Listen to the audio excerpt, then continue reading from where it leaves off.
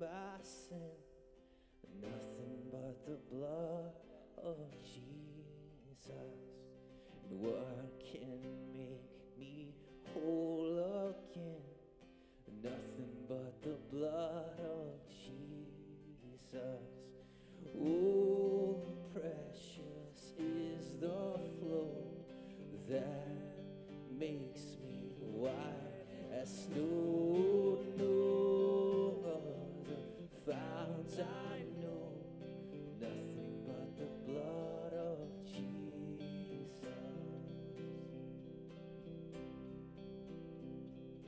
For my part in this I plead, nothing but the blood of Jesus.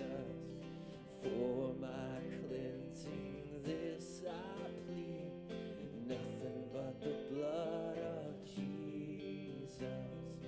Oh, precious is the flow that makes me white as snow. No other fount I know, nothing but the blood of Jesus. Oh, precious is the flow that makes me white as snow. No other fount I know, nothing but the blood of Jesus. Your presence in this place, your glory on our face, we're looking to the skies. Descending like a cloud, you're standing with us now. Lord, unveil our eyes. You're the reason.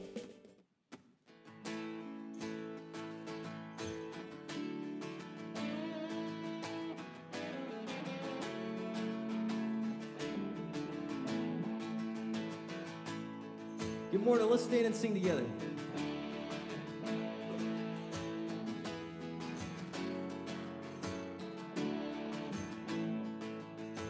Praise Him, all you sinners. Sing, oh, sing, you weary. Oh, praise Him, all you children of God.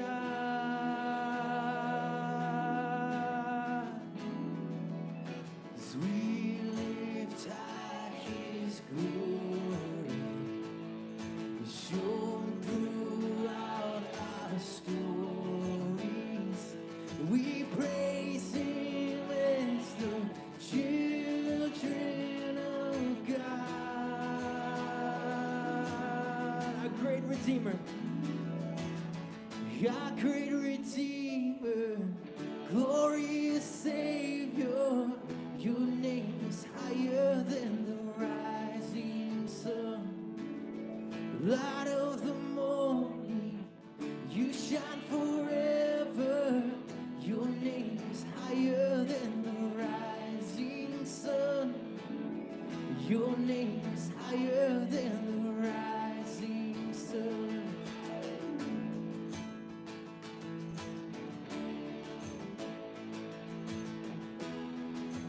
Praise His name forever. Praise His name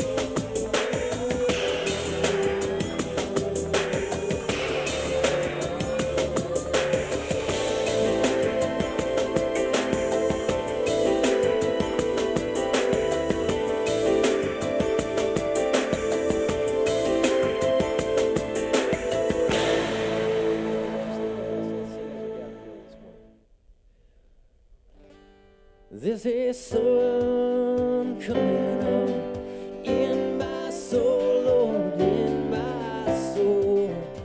There's a sun coming up in my soul, in my soul. I see the light, I see the light, I see the light, I see the light. Oh, thank you, God, I see the light. Oh, oh, my beloved, bring me awake, take me up to the resurrection place. My beloved, bring me awake, 'cause I wanna feel the light on my face. There's a sun coming up in my soul, in my soul. There's a sun coming up in my soul, in my soul. I see the light, I see the light, I see the light, I see the light. Oh, thank you, God, I see the light. Oh, oh, my beloved, bring me away over Jordan, out of this place. My beloved, for you I wait, with you here till forever, face to face. There's a sun coming up in my soul, in my soul. There's a sun coming up in my soul, in my soul. I see the light, I see the light, I see the light, I see the light. Oh, thank you, God, I see the light. Oh, oh, no more sorrow,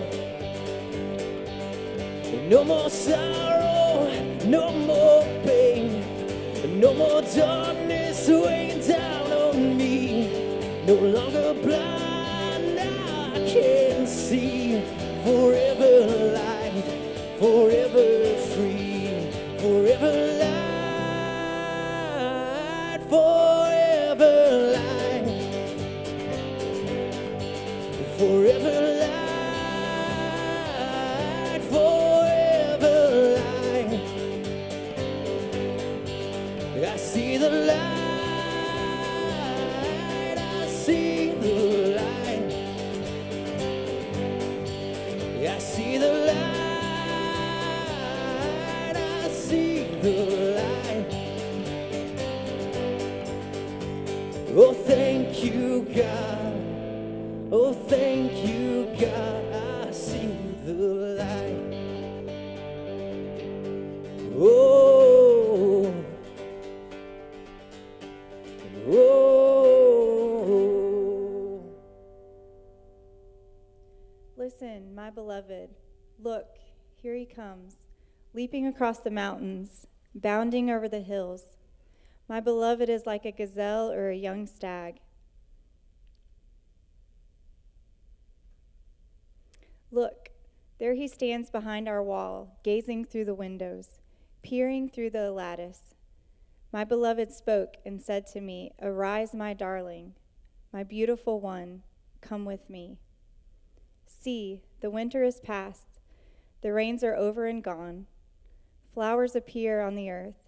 The season of singing has come. The cooing of doves is heard in our land. The fig tree forms its early fruit. The blossoming vines spread their fragrance. Arise, come, my darling, my beautiful one, come with me. Let's lift our hearts together this morning. Father, your invitation to us in Christ is to come and see. And so, Father, we pray this morning that you'd help us keep our eyes fixed on you through every circumstance that we may be facing in life, even at this very moment. Even in the face of death, we look to you knowing that you alone are our hope, our life, our love, our faith. And God, we pray that you would come quickly. Lord, you are our beloved, and we are loved by you. God, I pray that you would unite us as your church this morning in this body here in Nightdale. Lord, for your church worldwide, we pray that you would help us be united in Jesus Christ through your Holy Spirit. As we sing and as we pray and as we read your word this morning, God, I pray that you would soften our hearts, that we'd be transformed by renewing our minds, and that you'd be glorified in us as your people. We pray these things in the name of Jesus. And all the church said, amen. Welcome to Northside Community Church. My name is Eric. I'm the pastor of worship here. If you're visiting with us this morning, we're glad you're here. And as we continue our time together, I'm just going to ask you to take time to greet one another. You can move around the sanctuary this morning and say good morning to everybody, and we'll call us back together and sing in just a few minutes.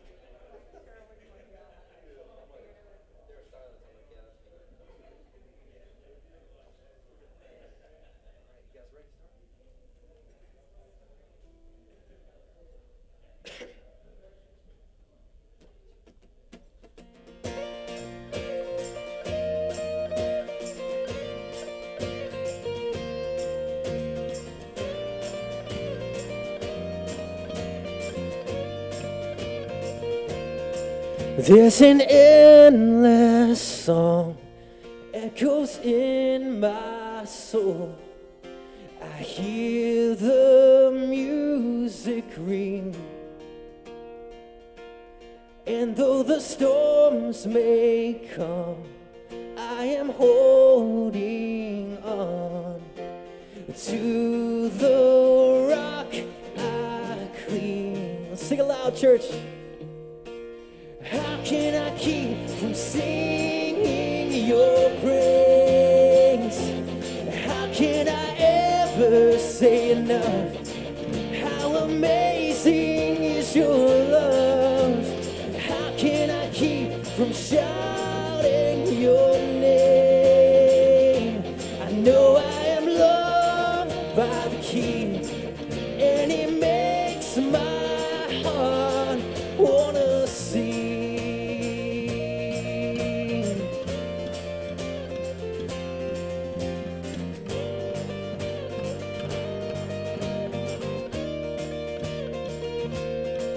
I will lift my eyes in the darkest night, for I know my Savior lives,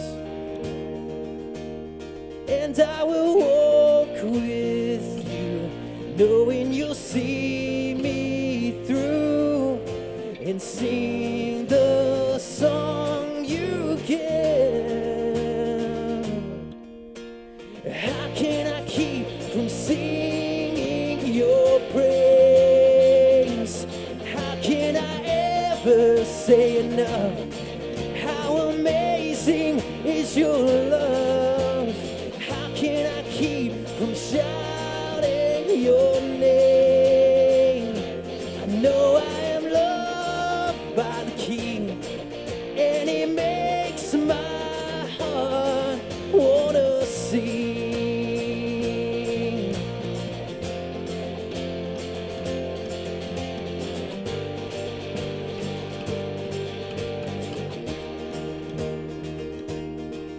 I can sing in the troubled times, sing when I win. I can sing when I lose my step and fall down again. I can sing 'cause you pick me up, and sing 'cause you're there. I can sing 'cause you hear me, Lord, when I call to you in prayer. I can sing with my last breath, sing for I know that I sing with the angels and the saints around your throne. How can I keep from singing your praise? How can I ever say enough? How amazing is your love? How can I keep from shouting your name? I know I am loved by the King, and He makes my heart. I am loved by the King, and He makes my heart wanna sing,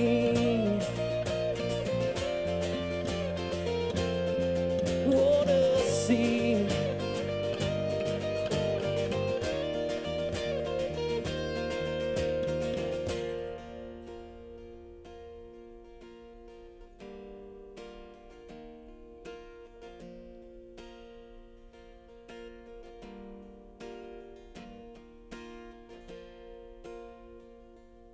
Your love never fails, never gives up, never runs out on me. Your love never fails, it never gives up, never runs out on me. Your love.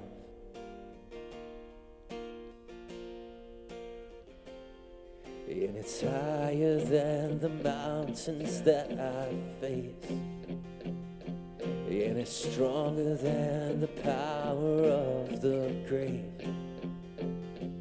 And it's constant in the trial and the change. This one thing remains. This one thing remains. Let's sing aloud together.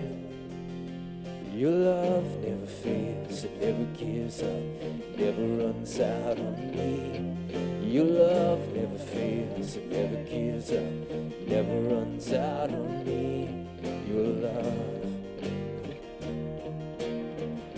And on and on. Yeah, on and on and on and on it goes. And it overwhelms and satisfies my soul. And I never ever have to be afraid, 'cause this one thing remains. Your love never fails, it never gives up, it never runs out on me. Your love never fails, it never gives up, it never runs out on me. Your love, your love.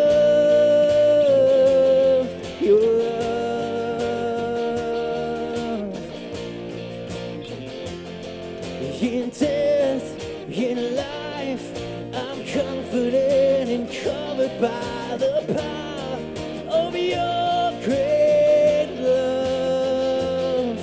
My debt is paid. There's nothing that can separate my heart from your great love. Your love never fails, it never gives up, it never runs out on me. Your love never fails, it never gives up, it never runs out on me. Your love never fails, it never gives up, it never runs out on me. Your love never fails, it never gives up, it never runs out on me. Your love, and on and on, and on and on and on and on it goes. And it overwhelms and satisfies my soul. And I never ever have to be afraid, 'cause this one thing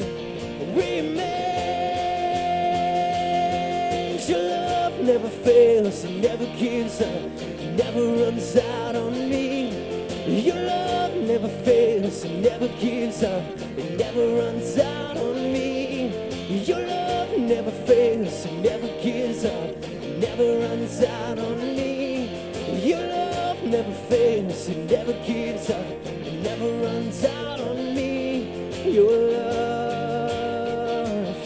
your love, your love.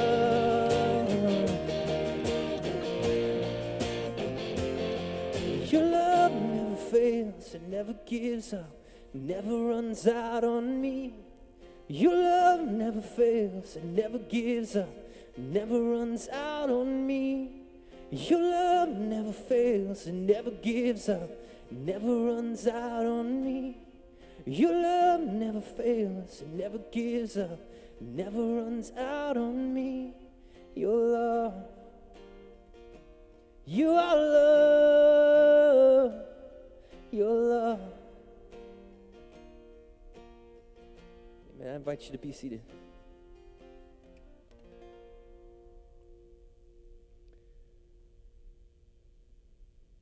Our epistle reading this morning comes from Paul's letter to the Romans. This is a peculiar passage because it's one of those things that we all deal with in different ways. The things that we want to do, we don't do. And the things that we don't want to do is what we end up doing.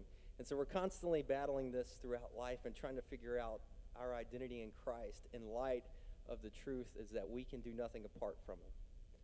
And so when Paul's writing this to the church in Rome, he's trying to communicate something. If you take the law seriously, if you take doing everything that the law requires seriously, you're going to find yourself in this predicament. That what you don't want to do is what you're going to end up doing, and what you want to do, you're not going to be able to do. And so as we think about what life looks like now, everyday life, we go to work, we get angry with somebody, and then we feel bad about ourselves because it's like, man, I'm supposed to be a Christian, I'm supposed to follow Christ, I'm supposed to be patient and kind and loving, and yet I find myself doing the exact opposite. And so our hope is not set on doing something right. Our hope is in Christ. And at the end of the day, that's what it comes back to. And that's what Paul is trying to communicate here. It doesn't matter what you think you do well. It matters that Jesus Christ is acting on our behalf, doing something that we cannot do. And so as we think about this passage and as we think about a response to it, the song we'll be singing afterwards is called Come, Lord Jesus. Lord Jesus is our hope. He is the one person who can take away our sin, the one person who can make things right in our own heart, in our own mind, and in our world. So I encourage you, as you hear the words from Paul being read this morning, that you reflect on maybe how that plays out in your life and what that looks like on a day-to-day basis, whether that means that you haven't been kind this morning to someone, or maybe you failed to do something, or maybe you tried really hard to do something and you keep returning back to the same old thing. Paul says, starting in verse 15 in Romans 7, I don't really understand myself, for I want to do what is right, but I don't do it. Instead, I do what I hate. But if I know what I am doing is wrong, this shows that I agree that the law is good. So I am not the one doing wrong. It is sin living in me that does it. And I know that nothing good lives in me, that is, in my sinful nature. I want to do what is right, but I can't. I want to do what is good, but I don't. I don't want to do what is wrong, but I do it anyway. But if I do what I don't want to do, I'm not really the one doing wrong. It is the sinful nature living in me that does it. I've discovered this principle of life, that when I want to do what is right, I inevitably do what is wrong. I love God's law with all my heart, but there is another power within me that is at war within my mind. This power makes me a slave to the sin that is still within me. Oh, what a miserable person I am. Who will free me from this life that is dominated by sin and death? Thank God The answer is in Jesus Christ our Lord. So you see how it is. In my mind, I really want to obey God's law, but because of my sinful nature, I am a slave to sin. The word of God for us, the people of God.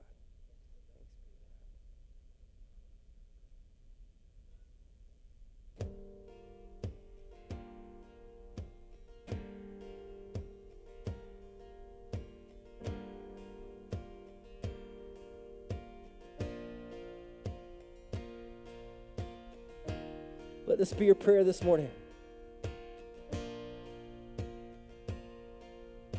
Come, Lord Jesus, come.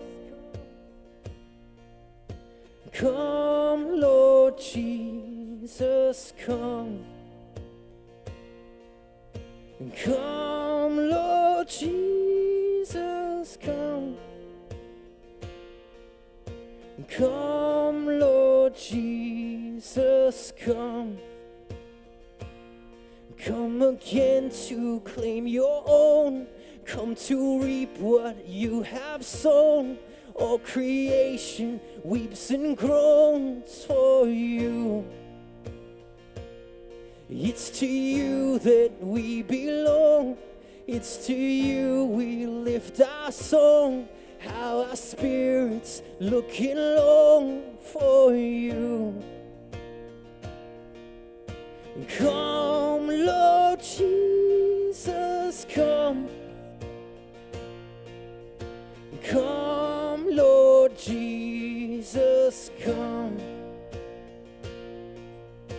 Come, Lord Jesus, come.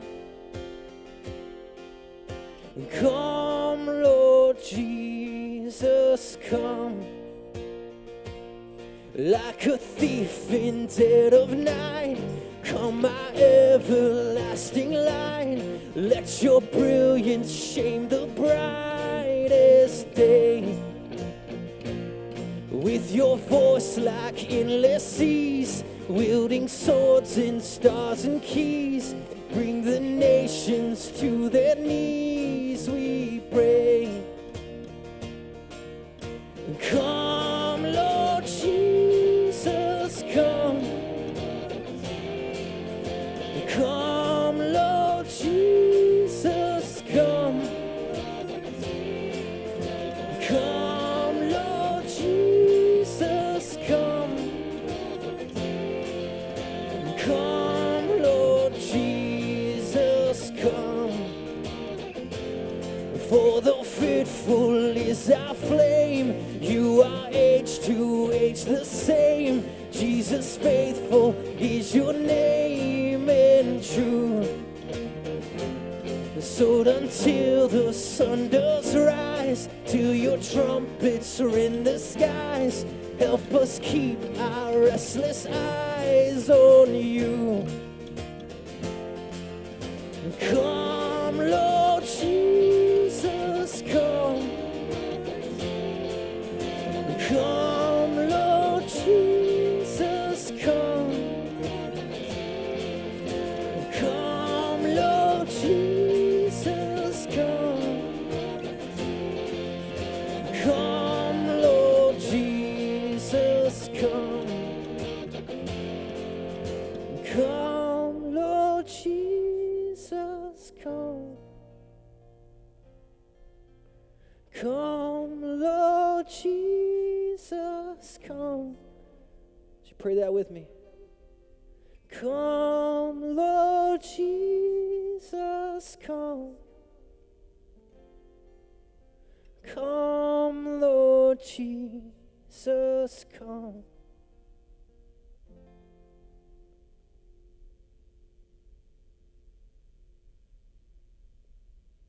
Father, as our brother came before us said, may our hearts remain restless until they rest in you. And Father, we find ourselves this morning in a place unable to do the good things that you called us to apart from you. And so, Father, we are bound by sin without you. We are unable to be free from it. But God, our encounter with you demonstrates that you love us, for you came to us while we are still sinners. You give us the power to be able to say yes to the Holy Spirit and no to sin. And Father, I pray that you would open our ears. Help us to hear your Spirit this morning. Open our eyes. Help us to see your Spirit this morning. Father, we love you. But apart from you, can't love you. So we need you to do the very thing you're calling us to. Lord, we lift up those in our community who are sick this morning, knowing that trials and tribulations have potential to separate us from you. But God, we know you're the great healer, the one who sustains us. So we pray that you would sustain them this morning, that you would keep them close, that they would know your heart, that even in prayer we move your heart.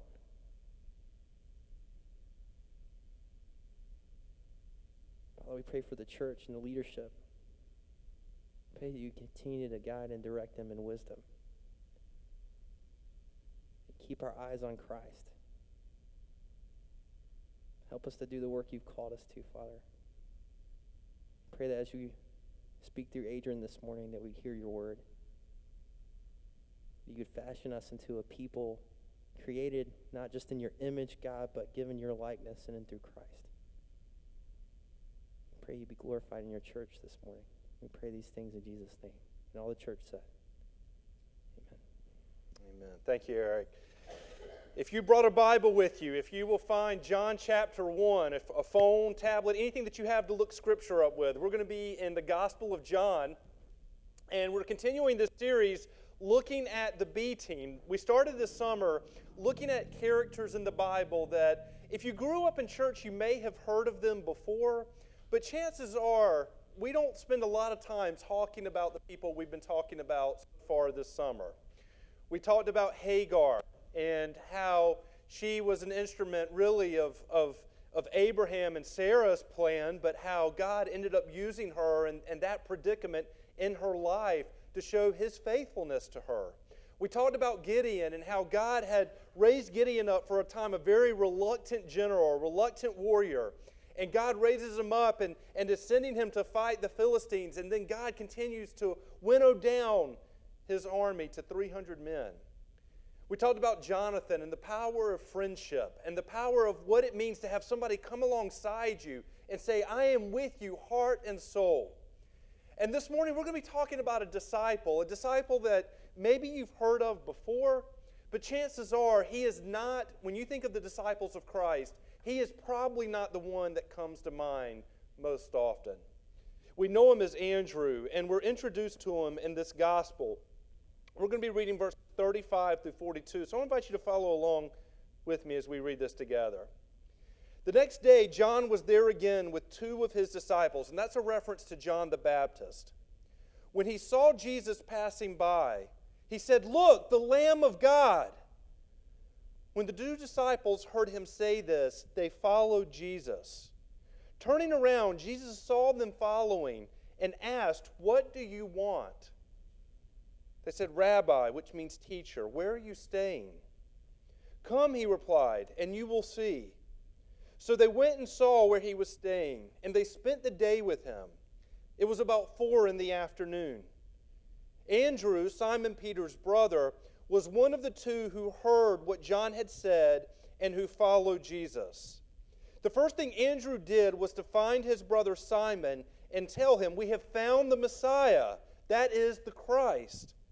And he brought him to Jesus. Jesus looked at him and said, "You are Simon, son of John. You will be called Cephas," which when translated is Peter. And that is our introduction to this guy named Andrew. Now, by a show of hands, how many of you have ever had something exciting, whether it was a present or something you did, that you just could not wait to tell the person who you had done it for? Anybody? Most people in this room. Last week, I brought a Christmas present for my brother. And there's no way I'll make it to Christmas. I am so excited about what I got him. And I told Shoshana a couple days ago, I'm like, I brought Eric's Christmas present. I've got it. And she's like, Adrian, it's July. And I know exactly what she meant. There's no way she's going to have to still shop for Christmas for them, because there is no way that gift is going to last till Christmas. This morning, I was reminded that this does not fall far from the tree in our family. My son and daughter, who've been out of town with my parents, was sitting in the bathroom with me this morning. I was getting ready, and he was talking, and I said, Cole, me and you, we're going to spend this afternoon together. And he's like, oh, okay. And I said, we may go get some ice cream, but it's got to be a secret.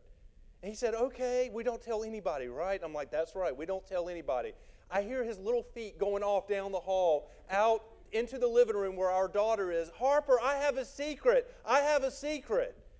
There are so many times where we are told stuff or we see stuff and we can't hold on to it. It doesn't matter if it's something that we've done for someone and we just think, man, I'm more excited about it than they'll be. When I look at Andrew's life, we don't know much about him.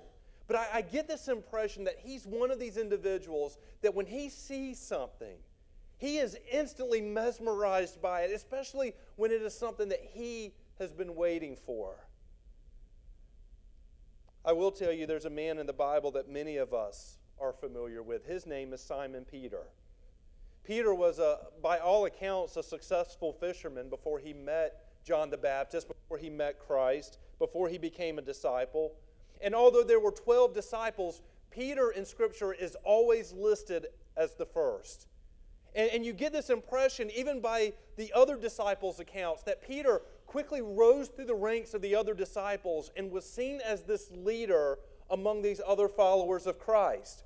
We know that he was part of the inner sanctum with Jesus, Peter, James, and John. We know that Peter was transfigured before Jesus Christ up on the Mount of Olives. We know that Peter went out and preached one of the very first sermons in the early church. We know that Peter was boisterous. We know that Peter went out and tried to walk on the water to get to Jesus. We know that Peter told Jesus, I will die for you. We know that when they were in the garden that Peter took a sword out and cut off Malchus, the high servant of the chief priest's ear. We know that Peter was always this guy who was asking Jesus questions, who was challenging Jesus, who Jesus even referred to as Satan once. Peter was this individual who in Scripture we look at and maybe we're even attracted a little bit to how excited he is, to how passionate he is.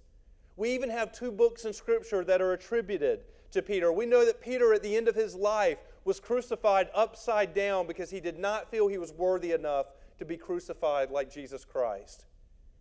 We have this man who many of us who have grown up in the church, or many people who haven't grown up in the church, they hear, who is the person you think of when you have jokes about heaven? Who is always the one at the gate of heaven that's going to let people in? Saint who? Saint Peter. I mean, we know him. Even people who aren't in church know Peter. But the question becomes, who brought Peter to Jesus Christ? When you look at the Scripture, it seems to be this indication that Andrew and Peter both were believers long before they met the Messiah. We know that John the Baptist was on the scene, and John is there, and as Scripture tells us, John is there to prepare the way. John is there to let people know that this Messiah is coming. He is going to make things right. And there were many people in biblical times that thought John the Baptist was in fact the Messiah. John has to spend time telling them, look, I'm not the Messiah. I'm coming and I'm preparing the way for the Messiah. And 2 of his disciples, we don't exactly know who the other one is, that saw the Messiah that day, but Andrew was one of them. And so the Messiah passes by, and John the Baptist immediately recognizes and calls him out and says, behold, it's the Messiah, the Lamb who's going to take away the sin of the world. And what does Andrew do? Well, Scripture says Andrew immediately starts following him. It tells me that Andrew was waiting with anticipation for Jesus Christ. That he believed John the Baptist. He believed what John was saying about Jesus. And the moment that John the Baptist recognizes who Christ is and recognizes him as the Messiah, Andrew, man, he is off and going. And he not only follows Jesus and stays with him all day, Scripture says that he does what? He goes back home and he tells his brother that we have found the Christ. We have found the Messiah. It's amazing to me that we know so much about Peter. And yet you look at who introduced Peter to Christ and how little we know of Andrew. Did you know Andrew's only mentioned 12 times in Scripture? The only other times he's really referenced in Scripture is when he is asking Jesus about the signs of the ends of the times. He's listed in that conversation. He's always listed in the 12. But outside of that, there's really not much more than what this passage indicates here that talks about Andrew. Andrew, from what we know, is that he is the brother of Peter. And having brothers and sisters, sometimes you understand that it's hard living in shadows of those individuals. And I can't help but think that Andrew has gotten this reputation in the church of living in the shadow of Peter. And yet, I don't know that we would have Peter if it wasn't for Andrew. I look at Andrew's life and I think, man, I want to be that bold that when I recognize Jesus Christ doing something, that I go and I tell people. It's better than a birthday present. It's better than going and getting ice cream. It's better than anything I could come up with, that when I see Jesus, man, I'm off to the races to tell people. We know that Andrew was a fisherman like his brother. And by most accounts, that was a pretty successful business in biblical times. You made a decent wage being a fisherman. You were a hard worker.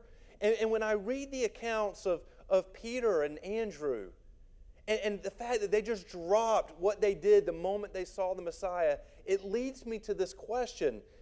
What would make them drop exactly what they're doing? What would make them drop the family business? What would make them drop this income that they had? What would make them drop this notoriety in the society that they had? That the moment they saw Jesus, all of those things took their priorities and found their rightful place in their lives. And Jesus became the most important thing. What would lead a man or a woman to leave their home, to leave their job, to leave their security, to leave their future, to follow Jesus? Have you ever thought about that? Have you ever considered the people who go off on mission and they leave everything behind to do what they believe Jesus is calling them to do? Or people who make these big transitions in their life because they feel like Jesus is leading them, and we step back and we're so amazed at that. Or we see people who go and they share their faith, and it scares us because we think we could never do something like that. Or we see people who are giving of their time and talents in ways that just defy logic at times. And we think, what would possess someone to do that? I believe there are Christians, and I want you to hear me on this. I believe there are Christians who have seen Jesus Christ work in their lives in such a way, and they anticipate Him continuing to work, that they could not imagine life without Him. And therefore, they are living faithfully for Him. And then I think there's people who call themselves Christians who trust Jesus, who believe in Him, but they're not so sure they've ever seen Him work. They're not so sure they've ever seen Him do anything. And so their relationship with Jesus is one that is very casual. It's more like an acquaintance type relationship than it is, I'm going to live and, if necessary, die for this person. The reality is that many of us might think, Adrian, you've told us all these great things about Jesus. Why wouldn't someone like Peter or Andrew follow Him? And I'm here to tell you today, Jesus is the same person. And so why is it that at times we as Christians who profess Christ won't follow Jesus? Why is it that at times when we feel Him working in our heart, we push it away and we say, I'm not ready for that right now. I don't want to do that right now. I'm not talking about leaving your job. I'm not talking about leaving your family. I'm not talking about giving up your future. What I am talking about are in the day-to-day things of life. What is the most important thing to you? If we were to pull one of your friends aside, somebody who knows you really well, and we were to ask them, what is the most important thing to John? What is the most important thing to Fred? What is the most important thing to Susan? What would your friend say is the most important thing? When I look at people like Peter and Andrew, I can't help but think that their friends would have said, the Messiah is the most important thing. Those guys would have never left their job if it wasn't for the real deal. Those people would have never gotten off the couch if it wasn't for the real deal. Those people would have never missed Grey's Anatomy if it wasn't for the real deal. There's all kinds of things that we're drawn to in this life. And yet Jesus is perhaps the one that is most powerful to draw us away from them. Jesus is so big that you have to hold on to him with two hands, and yet many of us are holding on with one. And we've got the world in our other hand, and at times the tug of the world is so much more powerful than the tug of Christ. I would ask you, is he the most important thing in your life? And if he's not, if you're honest enough to answer that question, if he's not, then are you prepared to do anything about that?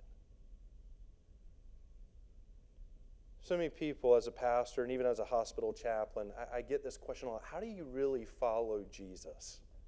I mean, it's not like Jesus is in the sky or he's a cloud and you just march in this direction or you go in that direction. How do you really follow Jesus? How do you learn to take all the stuff that we build our lives around in Scripture and put it in its rightful place?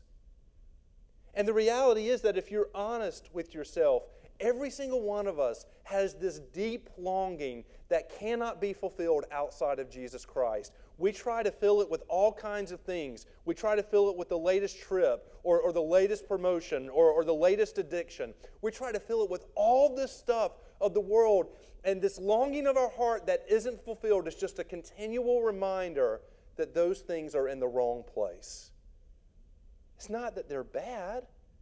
It's just that they're not going to bring the peace that Jesus Christ can bring.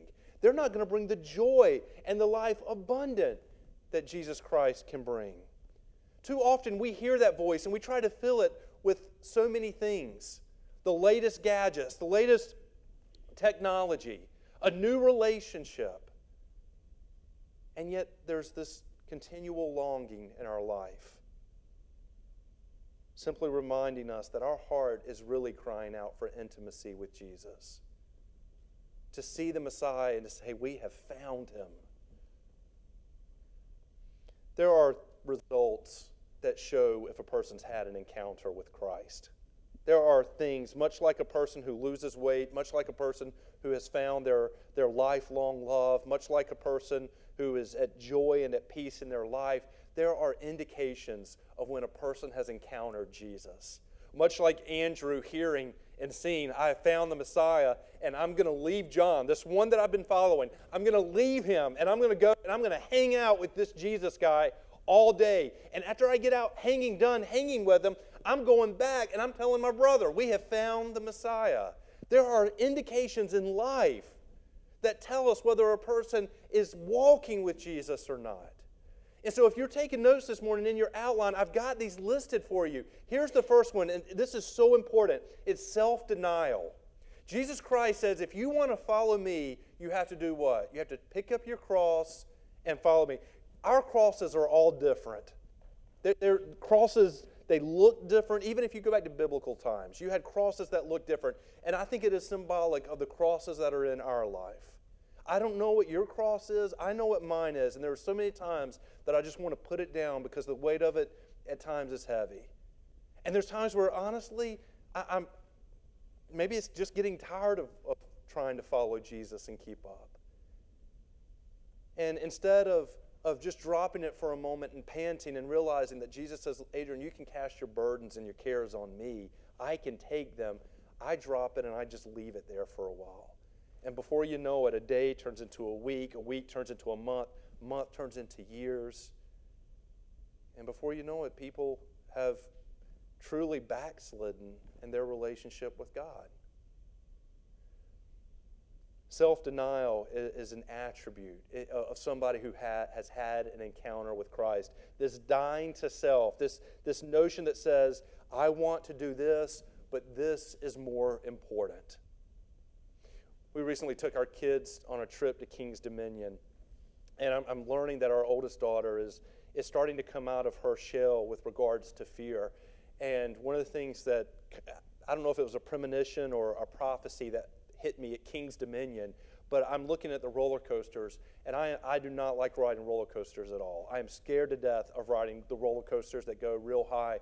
And what I'm learning is my daughter Harper, she's going to be on them. And you know who she's going to want to ride with her on them?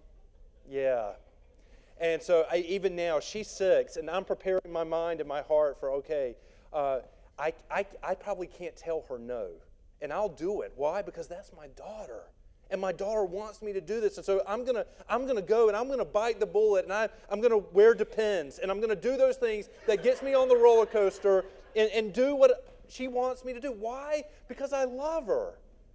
There are times where we see Christ working and we have to deny ourselves. We have to deny what it is that we want and grab hold of Christ, not with one hand and one hand on the world, because you will always choose the world. You have to have both hands on Christ.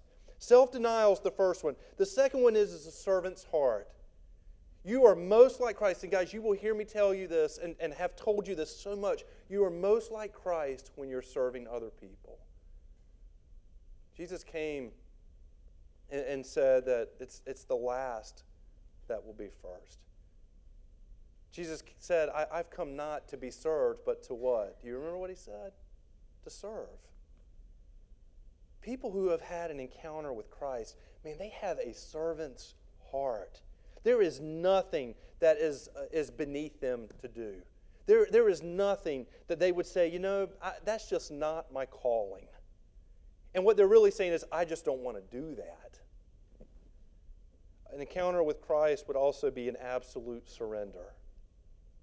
People who would say, I'm giving this up. This looks a little bit different than dying to yourself. Absolute surrender means that you have control, but you're willingly laying that down. You're willingly lifting up the white flag of your life and saying, Jesus, I'm here, and my life is yours. I recognize that it came from you anyway, but I'm trusting you with it. Those are 3 that I see in Scripture right off the bat. But then there's 2 in Andrew's life that I see. And this is what I wanted to focus on this morning. The first one is this. A genuine encounter with Christ is going to produce a desire to tell other people. Much like a gift you get someone, much like something you do, much like telling your kid it's a secret and then blurting it out, if you have encountered Jesus Christ and He has changed your life and you are trusting Him with your salvation, there is this desire to tell other people. You read verses 40 and 41. It says, Andrew, Simon Peter's brother, was one of the 2 who heard what John had said and who had followed Jesus. And notice what it says. Scripture is so clear that it points out the first thing Andrew did was to find his brother Simon and tell him, we have found the Messiah. That is the Christ.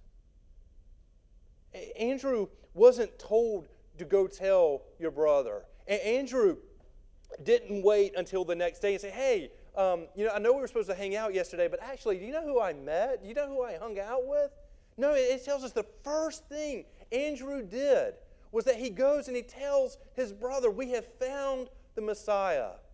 I liken this to a story in 2 Kings chapter 7. I want to read this for you because I see in this story the church today and you and me.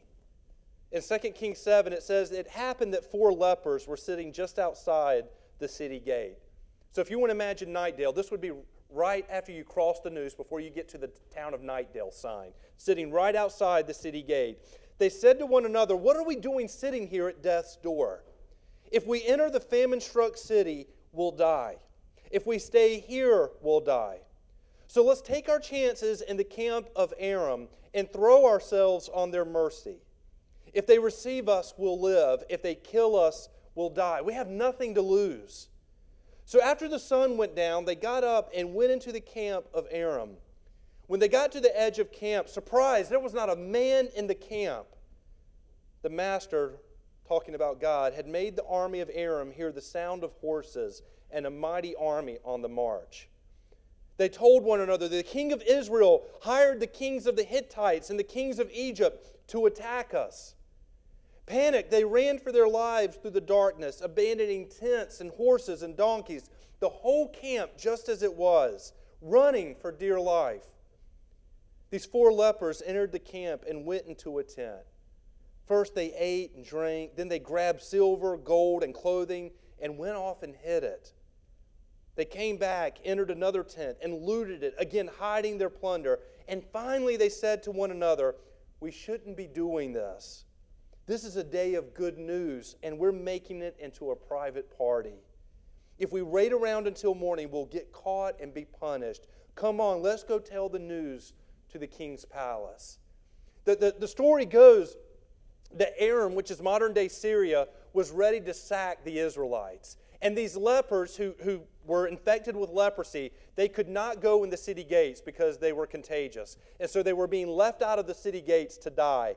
And they came to the conclusion, either we go into the city gates and they kill us because we're lepers, or we wait out here and we die anyway. So let's just take our chances and go to the army of Aram, to the Syrians. Maybe they'll take us in. And they all agree to it. They agree to go off to the enemy, to go off to the world, if you will.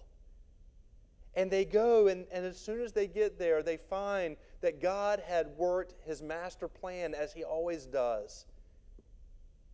And that the people of Aram, the soldiers of Aram, weren't even there. God had caused them to have this panic. They began hearing noises, and they thought that the king of Israel had hired the kings of the Hittites and the kings of the Egyptians, and they began to take off. And they were so panicked that they left everything just as it was. And the Bible tells us that these lepers come in and they begin to loot the place. And quickly come to the realization that this is too good to keep to themselves. They had to go and tell. They were looting, they were eating and drinking, they were taking the silver and the gold, and they come to this conclusion that this isn't right. We've got to tell people about what's happening. I think about that, and I wonder who spoke to them. Who spoke to them while they were in the tent? Who spoke to them while they're there and they're feasting on all the stuff that the Aramites left behind? Who told them? Who spoke to them when they're pocketing the silver and the gold? Maybe it was the voice of God. Maybe it was that still small voice that tells us, you can look at all the things in this world, but until you have me, you're not going to be satisfied. When you have an encounter with Christ, you can't keep it to yourself. You have to tell other people. So many of you guys walked with us in those early months with Graham, right after he was born. We had people at the hospital, my colleagues there, Shoshana's workforce. We had our other pastors. We had so many people walking with us through that time. And even now, people will ask questions. And I always preface it with this. I don't use the word miracle a lot. And you may have even heard me tell you this. I don't use the word miracle a lot. But it feels like in Graham's life, those first 2 months, as touch and go as it was, that his little life is a miracle to me. And I can't keep that quiet. There are times when you have an encounter with something or someone, and you have to let everyone know. People are trying to fill their lives with so many things, and yet the one thing that could bring them fulfillment, the one thing that could bring them life abundantly is the very thing the church is holding on to. What has God done in your life that you're sitting on? Did He wake you up this morning? Did He answer a prayer in your life? Did He meet a need in your life? Did He make a way in your life? What has He done in your life that you're sitting on that you need to be telling people? What are the things that you're feasting on this morning that God opened up a way, and man, you're just reveling in it right now, and He's telling you, you need to go share this with people, because in your sharing, they're going to hear the good things that I've done. The Bible tells us in Matthew, let your light shine before men that they may see your good deeds and glorify who? Not you, but your Father. Go tell people the good stuff that God is doing in your life. Not so that you can look and say, wow, what a blessed person I am, and look how good I have it, but to tell them how good the God that you serve is. A genuine encounter with Christ will lead to testimony. It will lead to being willing and wanting to testify. The second one is this: a genuine encounter with Christ will lead to contentment. I do find it interesting that Andrew is not mentioned very much in Scripture. And I wonder if he was the guy who was okay being in the background. You know, I did my job. I was supposed to go and tell. I went and told my brother. We know another example in Scripture where he brought someone else. I mean, you think about Andrew's life. What do we know about it? All we really know is that he introduced Peter to Jesus. In John 12, he was one of the disciples that introduced some Greek men to Jesus. He was one of the disciples who asked about his second coming. But that's it. Outside of that, we don't know much. And I look at that and I think, what does that tell me? There's that old adage of, it's amazing what organizations, and I would even say churches, can get done if you don't care who gets the credit.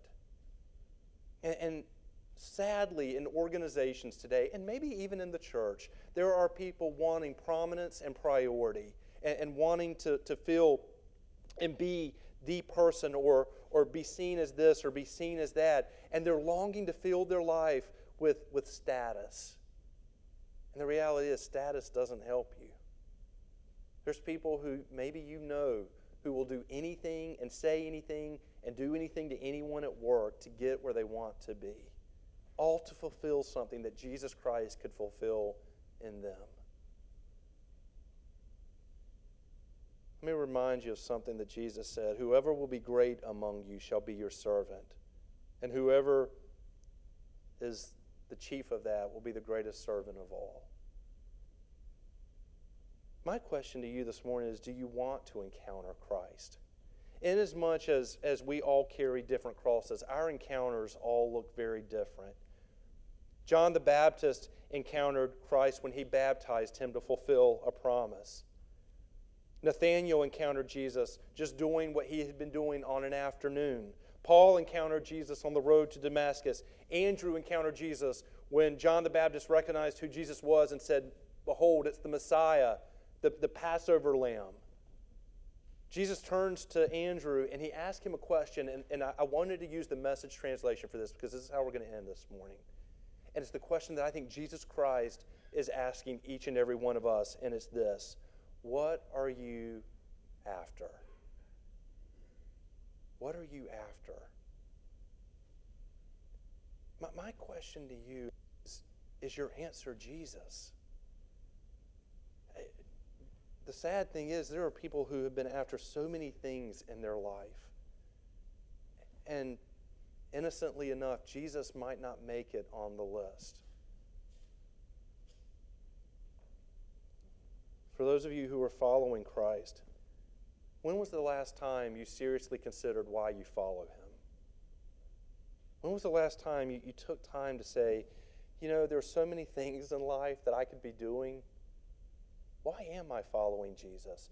Because the problem is if we don't stop to think about that, we slip in a routine. And what routines teach us is at some point there's something that's missing. And it just becomes something we do time and time again. When was the last time you thought about that? Remember the story in 2 Kings? The lepers who go in and find everything? Most people in the world are living in Samaria. They're living outside the city gates. They're living out not knowing what's going to happen. They're starving to death, not physically but spiritually. I would tell you that the church is a place full of lepers. A hospital for the sick, people whose lives aren't together, but people who have stumbled into this tent where they have found a surplus of wealth, a surplus of things to eat, a surplus of things that bring their life joy, and they are all tied up in Jesus Christ. And friends, we will either be a church that chooses to stay in the tent and keep it to ourselves, to say, hey, let's keep eating, let's hide this stuff, or we will be a church that takes it out and says we can't keep it to ourselves. And the way that happens is through each and every one of us.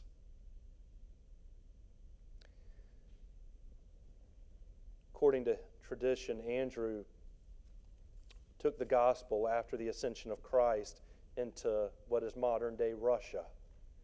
The disciples all spread out throughout Europe and Asia and carried the gospel to those places. Andrew went east and, according to history, was martyred for his faith, was crucified on an X-shaped cross because he too did not feel he was worthy to be crucified like Christ. It's interesting that when they crucified him, they didn't pierce his hands or his feet. They used rope to tie him up, to just let him hang, as an example of what would happen if you follow Christ. There are times in our lives where if we choose Jesus, we have to be willing to lay it down. And unfortunately, I think the church today, there are a lot of people who will say, I'll choose Jesus, but they've not thought about it enough. They've not considered what it means. And when things get tough or other priorities creep in or something else looks glamorous for a time that grabs their attention, man, they don't consider the cost. And Jesus moves down the priority list. Do you want to have an encounter with him? Because if you do, it will change your life. I'm going to ask you to pray with me.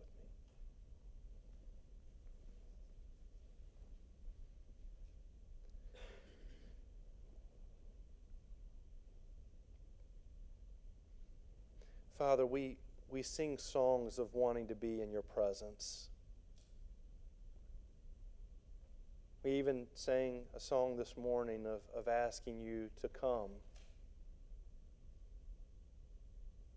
And Father, there's times when we look at this world and we see the chaos, we see the uncertainty, we see reasons to be fearful. And so, God, the prospect of you coming and restoring order and establishing your kingdom, Lord, in so many ways, there are times where we want to see that, where we want to be rescued. Lord, I realize that there's been a day and time appointed for that already. Lord, my prayer this morning is in the day-to-day lives that we live. For the times where our priorities and our schedules and our devotions and affections aren't what they should be. For those times where we see you working, and rather than sharing it, we keep it to ourselves. For those times that we feel you speaking to our heart and trying to convince us that the longings of our heart can be satisfied in you, and yet, Father, we pour so many other things into our heart to try and fill it.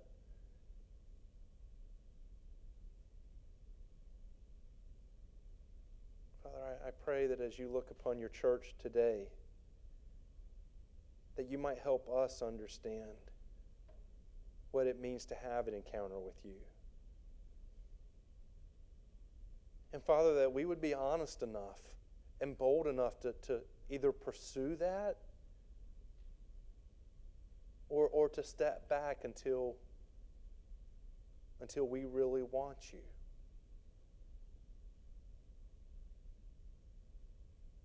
Lord, you make it very clear in Scripture that a choice has to be made. So God, my prayer this morning is that if we have made that choice to follow you, if we have made that choice to be baptized in you, if we have made that choice to trust you, God, that would reign supreme in our life. And that our fidelity, our devotion to you would be to you alone. Father, it's not at the exclusion of other things. But Lord, it is recognizing that you are the head. And that everything else falls in line behind that. Lord, forgive us for those times where we have not allowed you to be the head of the church. Forgive us for those times where we have not allowed you to be the head of our family, the head of our ambition, the head of our work. And Father, as you speak to us individually this morning, may the response of our heart be one of placing you in your rightful place, on your throne, on the seat of our heart, that all of our affection, all of our love might be given to you. Lord, we pray all of these things in Christ's name. And all of God's people said, amen. I want to invite our praise team to make their way back up. And as we think about a response to God's word this morning, I want to ask you that question. Do you want to encounter Jesus? You may be here, and the reality is you've never had a relationship with Christ.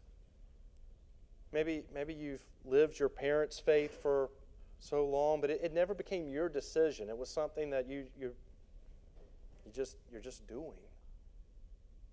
Will you choose him today? You may be here, and I think all of us fall into this at times, where our priorities are just not what they should be. If you feel God speaking to you, are you willing to let him work on your heart? And I get that it might be painful. I get that it might open up things for you, but my goodness, the results of it, you will be blessed letting God reorganize your heart. If you feel like you'd like someone to pray with you, I'll be right here. I would love to do that. There's people in this church that if you know them and you feel like you just want to go sit beside them and ask them to pray for you, feel free to make that move right now. However God is speaking to you, I want to invite you to respond. Not for anyone else's well-being except for your own. That you and the Lord might reconcile whatever it is that's missing there. Would you stand and we'll sing together?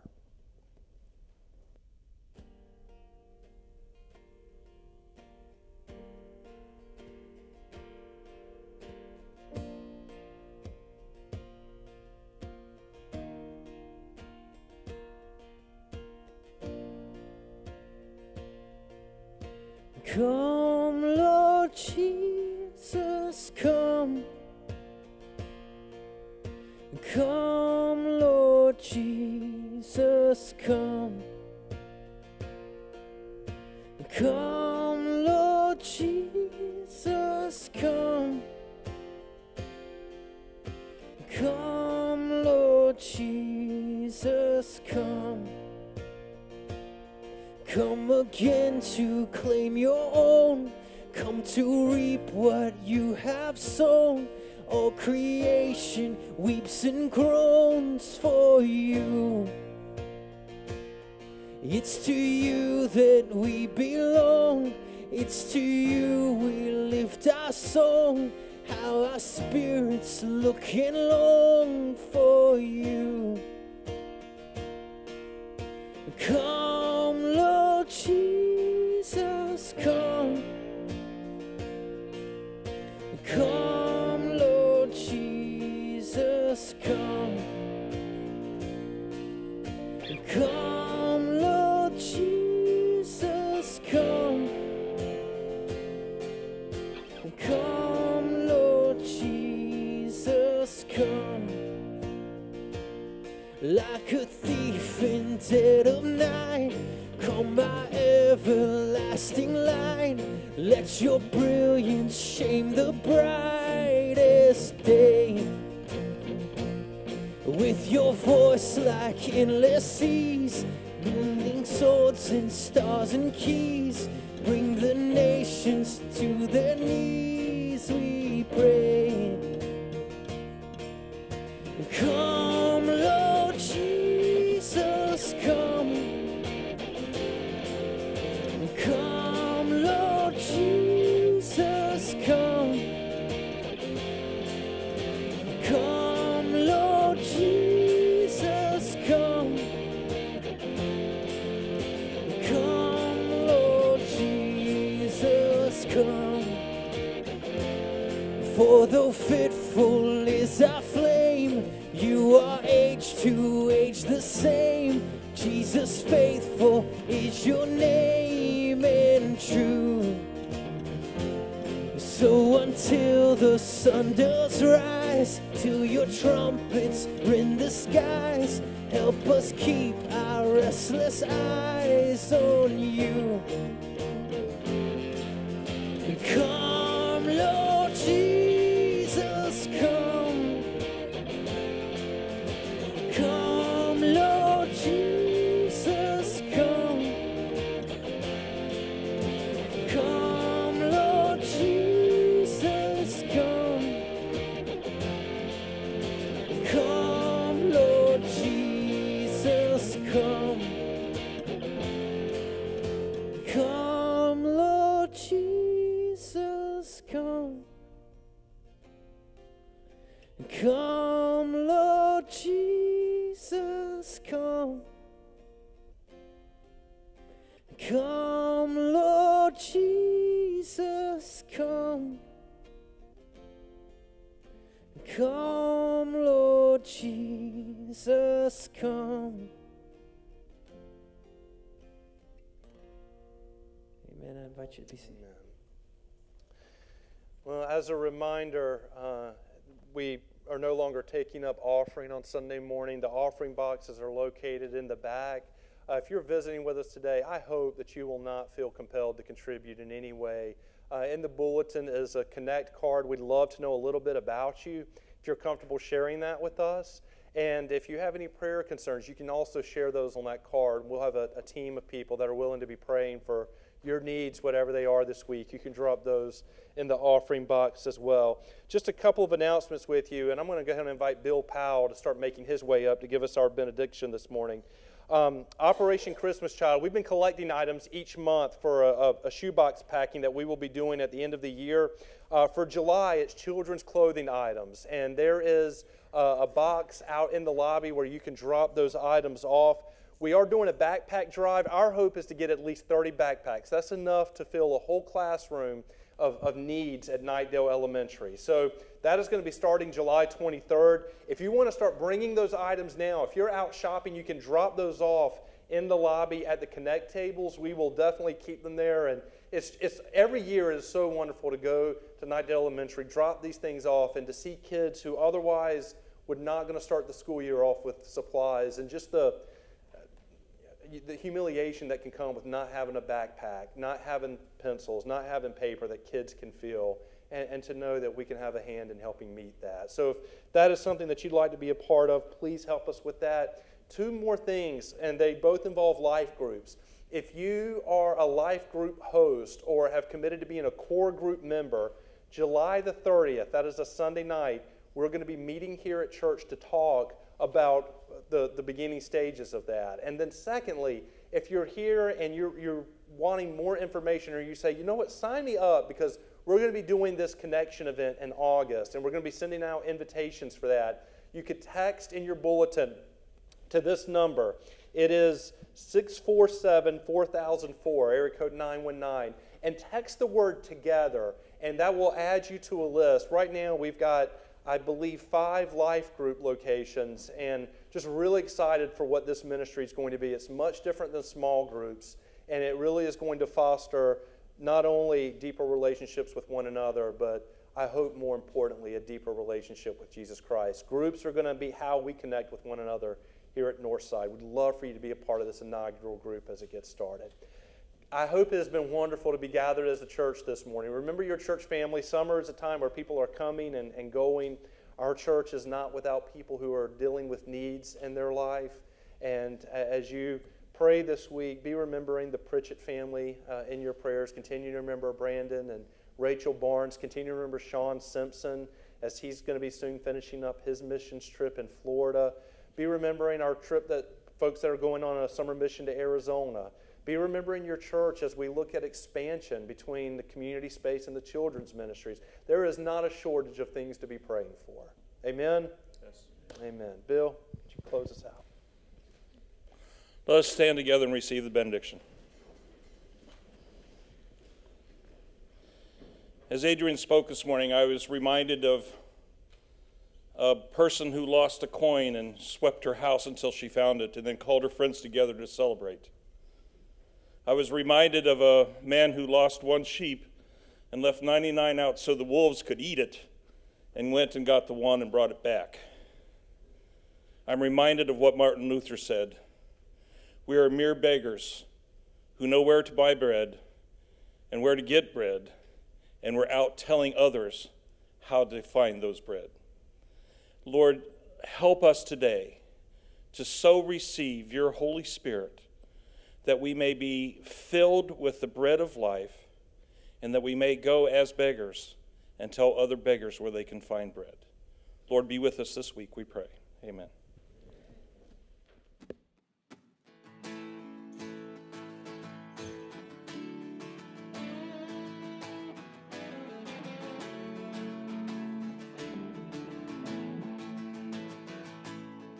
Good morning. Let's stand and sing together.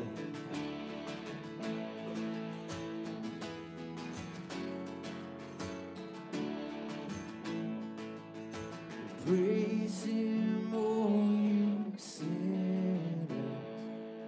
Sing, oh sing you weary. Oh, praise him, oh you children of God.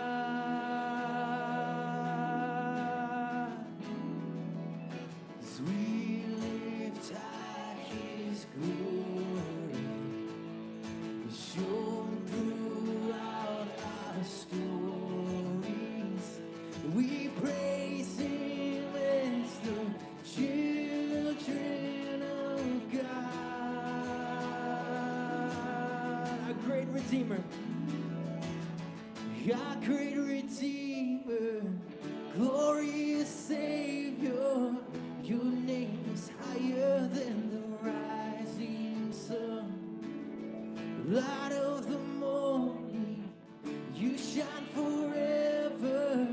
Your name is higher than the rising sun. Your name is higher than the rising sun.